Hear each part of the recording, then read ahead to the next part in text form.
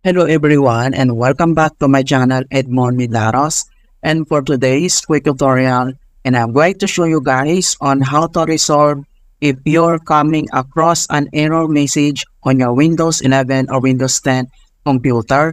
We intend to download applications from the Microsoft Store and it shows these applications made too many requests.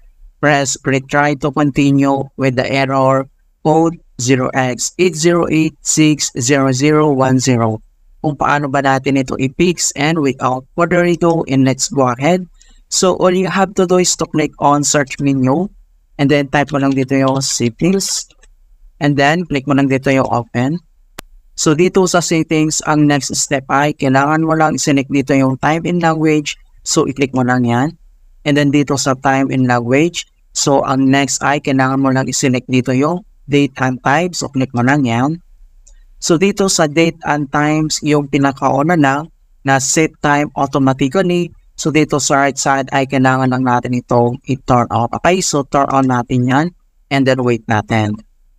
So once na-set na natin itong time automatically, so ang next step ay close lang natin itong settings. So dito lang sa search menu and then kailangan mo lang i-type dito yung WSReset. Ayan. And then click mo lang dito yung open. So this procedure is a troubleshooting tool which is used to reset or clear the Windows Store.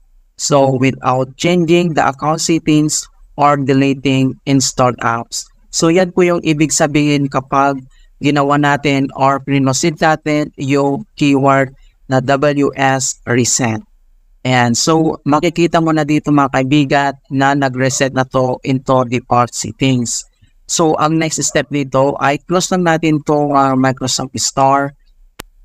So dito lang sa search menu ay kailangan lang natin i-type dito yung network reset. And then click mo lang dito yung open. And madadirect tayo dito sa network reset settings. So this will remove, then reinstall all your network adapters and set other networking components back to their original settings. You might need to reinstall other networking software afterwards, such as VPN client software or virtual switches. So ang next step dito lang sa right side ay kailangan mo lang i-click to reset now. And then pop up ito na network reset. So are you sure you want to reset your network settings? And then kailangan mo lang i-click tong yes.